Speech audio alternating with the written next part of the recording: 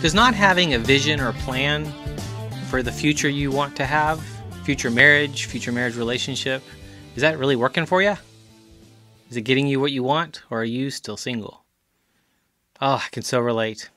I spent most of my 20s pretty much depressed and not doing well because nothing was working. Everything I tried, everything I thought was right. Because if you know, most of us in our 20s, we know it all. Oh, it was hard.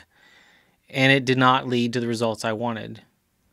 And then something happened. I actually surrendered.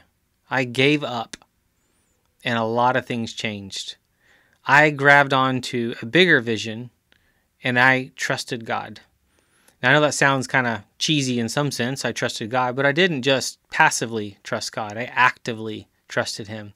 And I dove deeper into I was working on my PhD at the time, and I dove into school and was dealing with some insane health issues. And so dove into fighting those basically and overcoming. And when I met my wife, now of this summer will be 17 years, yay. Wow. Nothing like what I had tried before was what I tried that time. It was all different because I had a strategy and a plan, because I was intentional, and because I did things very different. What if the problem is you? It was for me. What if you needed, like I needed, a different strategy, a different plan? I mean, even at one point, my mom sent me a book in the mail, pre-underlined her notes called Codependent No More, because what I was doing was not working.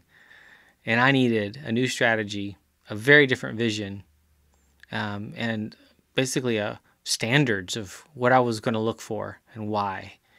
Because you're different than I am, and we're all have different needs, and who I married you wouldn't want to marry, and who you marry, it's neat to see that, and how beautifully different we are, but also how the same, how we can also get stuck in some of the same loops and same problems. So, if you're having trouble finding that person, that let's call it a soulmate or best friend to marry, and you want help, I would love to get on the phone with you and for us to talk through these strategies, that vision, those standards to help you develop a very strategic plan to be and find that person and marry well. It's not a game like a lot of people make it out to be. It's not a set of rules and things you have to follow. It's you being you and being honest and finding yourself merging with this other person quickly. I would even say it's a lot more easy than we think.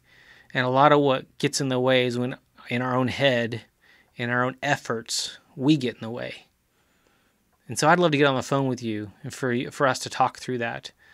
Click on the find out more here, and we can book a call, and we can get on the phone and talk. And I would love to see if I can serve you to help you be the one and find that one to change your future, because it's worth it. This summer I have 17 years of marriage. I hit that with so much pride and so much thankfulness to God and to my wife. And we have 3 amazing, crazy kids that I wouldn't trade for anything. So bless you, bless your future marriage, and may you marry well.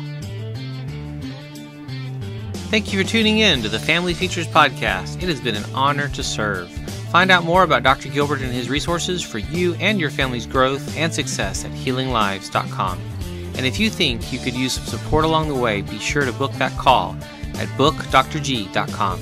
And one more thing, if you found this helpful, please share this podcast with others so that we can change the world together.